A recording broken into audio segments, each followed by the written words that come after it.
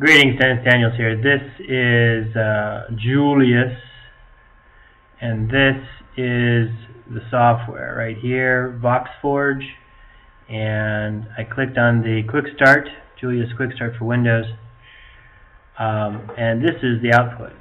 Well, actually, that is not the output. This, after I extracted the file in my downloads folder, it says Run Julian. Go ahead and delete that while we're here.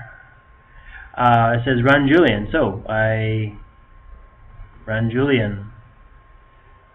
I run Julian as an administrator.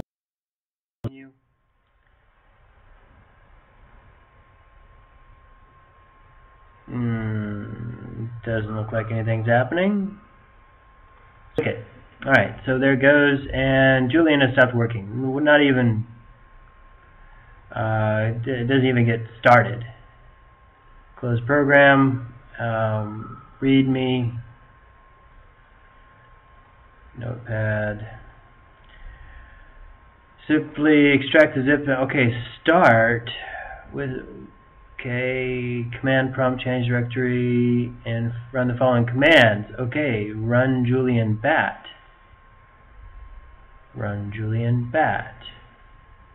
It's assuming I put it into the C drive. Do I want to do that? Okay, I'm going to extract it to the C drive. I really don't like doing that, but I'll go ahead and give it a shot because maybe that's what it wants. So I set that and enter.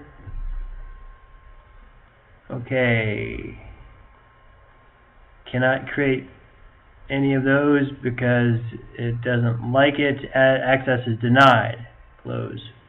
So the README is precluding access to admin rights.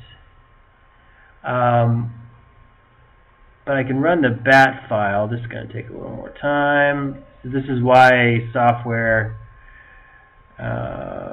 some software never gets off the ground, is because it asks even the most ambitious users for way too much. Alright, let's see where command is under Vista.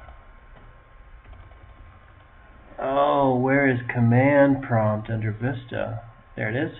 Okay, so CD, oh, I want to go into admin, ls, oh dear, CD downloads, dear, and where's the bat file? Okay, run Julian bat, check the, okay, see, run, what do I do?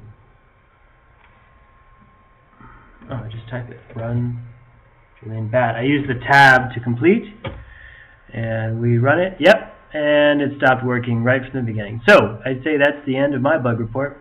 Thanks for watching, and I hope that one day it will work, because I really like to be able to use an open source alternative to Dragon Naturally Speaking for a lot of reasons. Thank you for watching.